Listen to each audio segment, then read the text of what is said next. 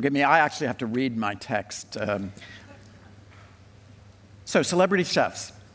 There have always been celebrity chefs whose skill and creativity made them famous, but the passage of time usually means we know little more about them than their names.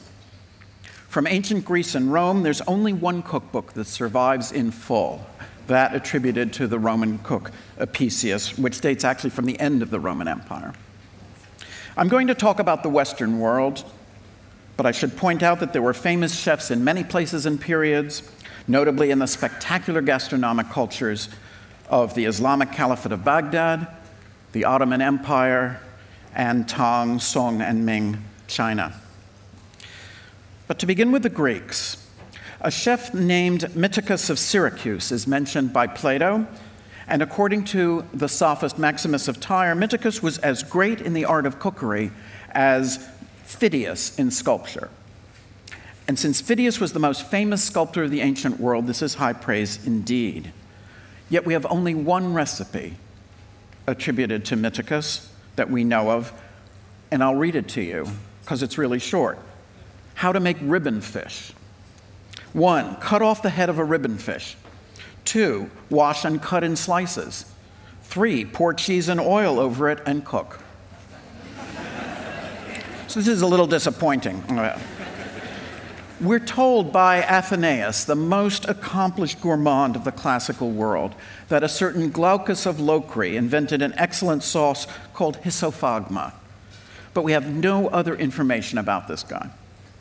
Athenaeus says that the sauce was made with fried blood, honey, milk, cheese, herbs, and silphium. Silphium was a sharp and sour-tasting plant that grew in North Africa, a favorite condiment of the ancient world. And I put this in the past tense because it became extinct. It was so sought after. Legend has it that the Roman Emperor Nero publicly consumed the last silphium ever foraged. The first renowned chef in the Western world whose life we know something about is Guillaume Tirel, known as Taillevent, who lived from about 1310 to 1395. He was chef to 2 kings of France, and he qualifies as an undoubted celebrity. King Charles V bestowed on him a knighthood and a coat of arms, here depicted from his brass tomb cover. And on this tomb, Taillevent is dressed as a knight, right, in armor and a sword, flanked by his first and second wife, not simultaneously. One died. Notice the dog at his feet, and at the feet of the wife on his left. You can see that his coat of arms consists of 2 groups of 3 roses, top and bottom, with 3 stew pots along the center of the field. As symbols of chivalry, the pots may seem to imply contempt or amusement, but they remind the viewer that the chef was honored for his craft. At any rate, Taillevent, who designed his own tombstone, was quite pleased with this heraldic device. Taillevent was part author of a medieval cookbook known as the Viandier, which consisted of recipes from before Taillevent was born, but to which he seems to have added.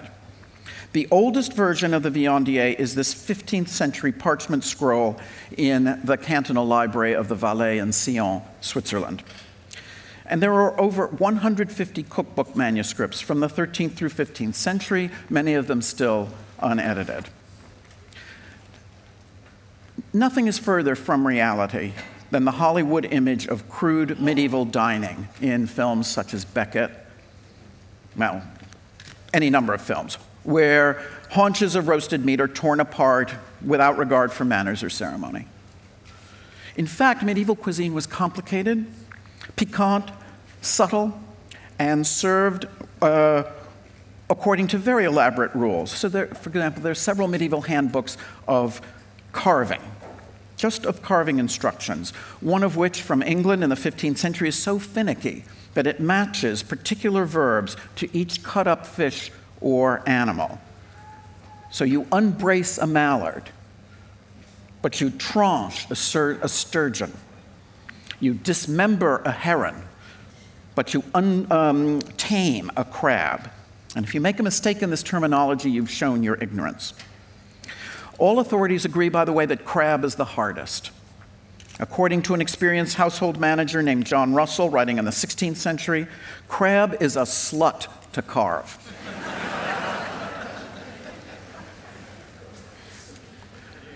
Medieval chefs loved trompe-l'oeil.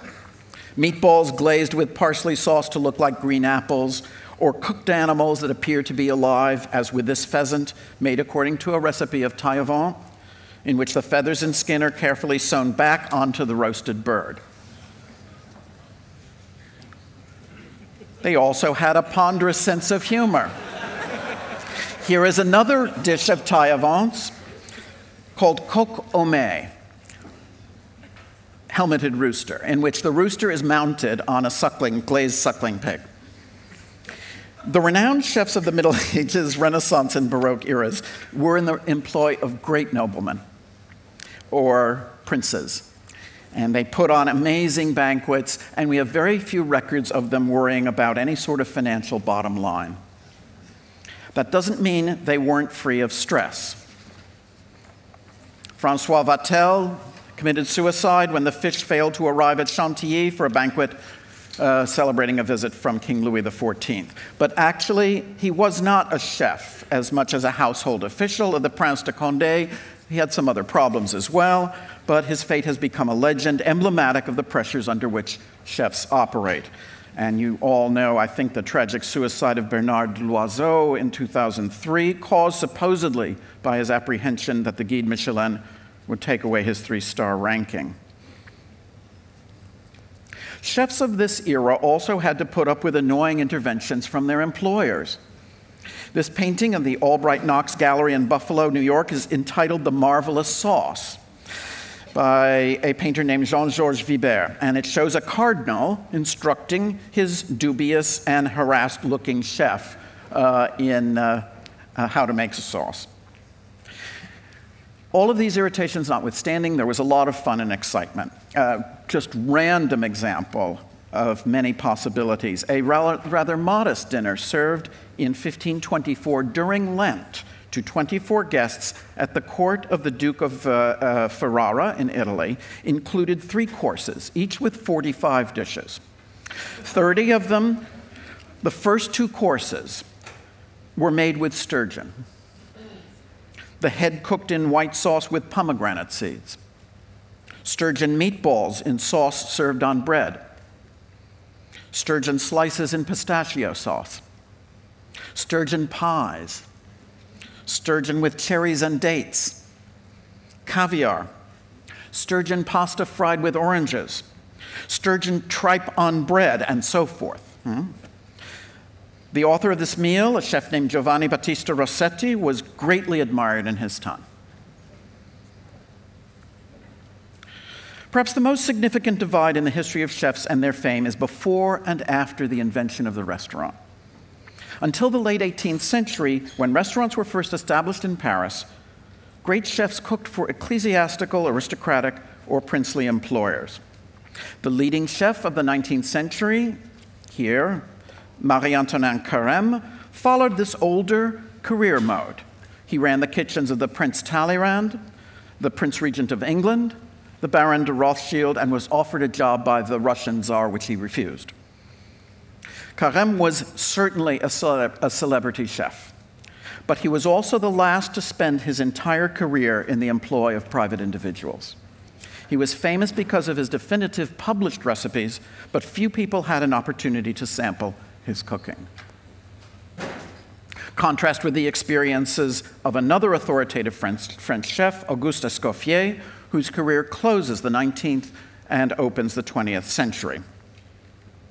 Escoffier collaborated with César Ritz, manager of the Savoy in London and the Ritz Hotel in Paris. And then after Ritz had a nervous crisis, Escoffier returned to London as the chef at the Carlton Hotel. On one occasion, Escoffier prepared a dinner for Kaiser Wilhelm II featuring his creation, veal Orloff. The German ruler told the chef that while he, Wilhelm II, was emperor of Germany, Escoffier was, quote, the emperor of chefs, unquote. Escoffier cooked a magnificent one-off meal for the Kaiser, but his regular job was for an immense, affluent public. Restaurants have allowed chefs to have a large audience. An invention of the 18th century, the restaurant was distinct from a tavern, chop house, inn, or takeout establishment. All of these have always existed. The restaurant was new because it was a destination, not a convenience. Rather than eating at a crowded board, whatever the landlord set out, you could arrive at a range of possible times, sit at a separate table with your friends, and order from an extensive selection of dishes. Restaurant chefs were no longer dependent on the whims of wealthy patrons. This does not mean, however, that grand cuisine as a spectacle was over. 19th century restaurants offered dishes as splendid as those of the Middle Ages, requiring days to prepare, immense cooking skill and decorative ability, such as this game puree on the top and partridge chartreuse on the bottom. The nature of the meal service and the look of the table setting changed dramatically in the 19th century. The old so-called French form of service placed the entire first course on the table before the guests entered the dining room. This provided a dazzling spectacle of food on magnificent serving dishes arranged in colorful patterns and shapes. There were only 2 or 3 courses for French service, but each one might consist of dozens of dishes. No single diner could try everything, but the meal was convivial in the sense that you depended on neighbors to pass things to you or on footmen standing behind you. In 1805, the first celebrity restaurant critic, Grimaud de la Reynière, ridiculed as excessive the dinners typical of the era before the French Revolution, where 60 guests might be served over 120 dishes just for the first course. And for 60 diners, he advocated a frugal 35 dishes, merely for each of 3 courses, a modest 115 in total. Who were these people? How could they dine like this? I don't have a good answer for this. The French service was perfected in the setting of the palace, while the Russian service came into favor with the advent of the restaurant. Russian service gradually took over between 1830 and 1880. And here, there were fewer dishes per course, but many courses. This is what we are familiar with. It meant the table was more decorated because the profusion of food did not itself provide the required grand effect. Flowers, épergne, wine glasses, chargers, plates, fish forks, the weighty look of the Victorian era replaced the small plates and minimal table decor of the French service, where the food itself provided the beauty. Modernist restaurants have tended to dispense with the starched tablecloths and multiple wine glasses look, but now the presentation of the food has become once more highly stylized. From the point of view of the chef, both systems had advantages and disadvantages. The French service meant there was no way for the food to be piping hot, obviating that problem. A huge number of dishes were prepared, but there were only a few courses.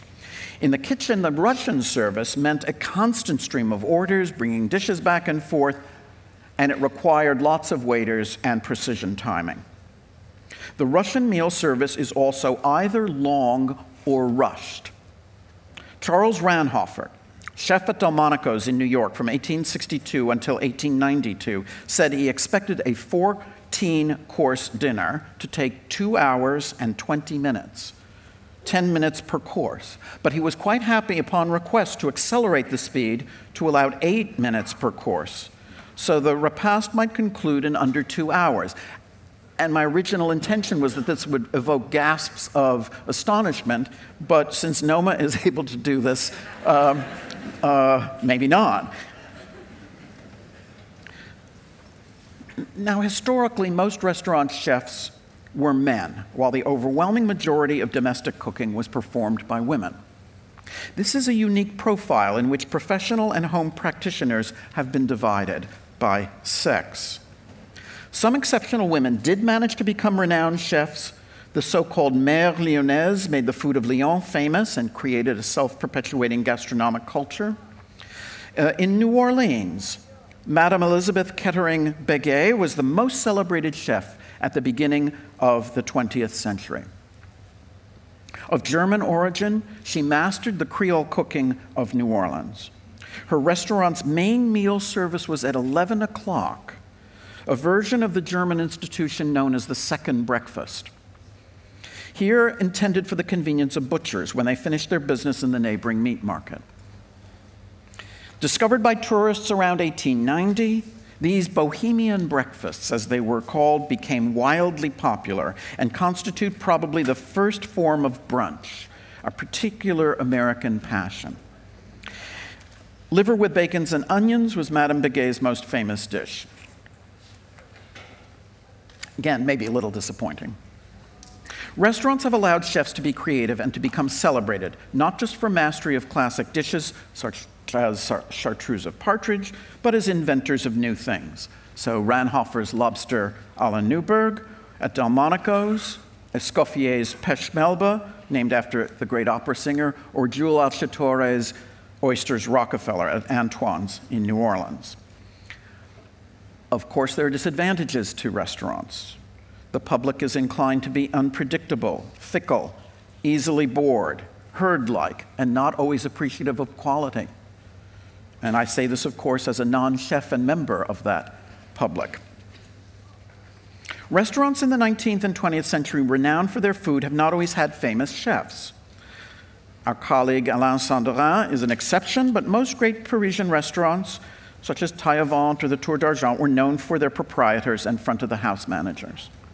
Restaurants in the French provinces were more likely to be run by chef owners, such as Fernand Point of the legendary La Pyramide in Vienne, or François Bise of the Auberge du Père Bise at Talloires. The rise of modern celebrity chefs means a change in the balance between the restaurant as a stage set by its managers, where the chef is literally in the background, and the chef-driven restaurant. The waning of France's traditional dominance over what is defined as grande cuisine is a key factor in building a new kind of fame.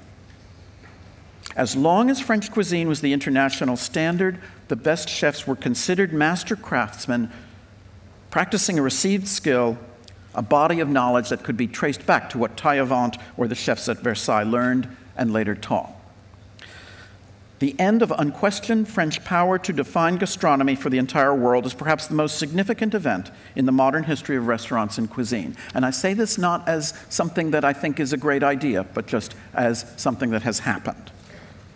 In 1969, the restaurant guide authors Henri Gault and Christian Millot were asked by the American magazine Holiday, what is the greatest restaurant in the world? And they contemptuously dismissed most of the globe, including Italy. Gault said of Italy, I don't have a single exciting memory except for the scampi at Harry's Bar in Venice. For Spain, ordinary and heavy food. For Denmark, they agreed that little children like Danish food a lot. As for the United States, the best restaurants there were French anyway, so why bother? Mulling over about 20 eligible restaurants in France, Gault and Millot came up with a tie for first place between the restaurant of Paul Bocuse and that of Jean and Pierre Trois-Gros. This holiday interview was a last manifestation of the serene assumption of the superiority of French gastronomy before La Nouvelle Cuisine of the 1970s started breaking it apart. As it happens, Gault and Millot both named and championed Nouvelle Cuisine. Gault and Millot were prescient in this article in one observation, particularly, it seems to me. The difference between the Trois-Gros brothers, who in 1969, they said, were working for the sake of art within an established tradition, and Bocuse, who they said was working for glory, and whose food was lighter, more playful, and creative. Partridge chartreuse, to be sure, but Bocuse used juice from the pressed partridges rather than the meat of the bird. Restaurant cuisine and the outlook of chefs would tend to follow the Bocuse example in the next decades, and in fact the Trois Gros themselves took this path as well, rather than serving as custodians of an unchanging heritage. This is not to say that chefs suddenly discovered innovation, whereas before they had merely followed precedent. Grand masters of the past like Scapi, La Varenne, Carême, and Escoffier made earth-shaking changes in cuisine. But they replaced one authoritative system with another. What has happened since the 1970s, accelerating since the 1990s, I would say, is the fragmentation of authority. The absence of any agreed-upon code, whether an old one or a new one. Chefs still influence each other, of course, especially with regard to technique, but less in the creation and definition of canonical dishes. What we are seeing in the 21st century is fidelity not to tradition, but to ingredients. This is appropriate to a food world undermined by industrial processing, agricultural unsustainability, mass market food, and ecological damage. So Alice Waters, just as an example. Leading chefs in recent years have tended to see themselves as advocates for a terroir, but they have expanded the definition of basic ingredients found in that locality to include wild plants or previously ignored varieties. I can't remember how many kinds of horseradish Renee says grow in Denmark, but it's over 100. Chefs have encouraged the restoration of forgotten breeds of agricultural products and livestock. A chef is not a contemporary artist, exactly, who can simply do away with traditional techniques and training. But the way is open, it seems to me, as an outside observer, for more creativity than in the past, and that gives chefs more opportunities to achieve artistic and creative status. Yet, as Alex Atala has said, creativity isn't doing something that nobody has ever done before. It's doing the same thing that everybody does, but doing it better. And ideally, there should be a harmony between history and innovation.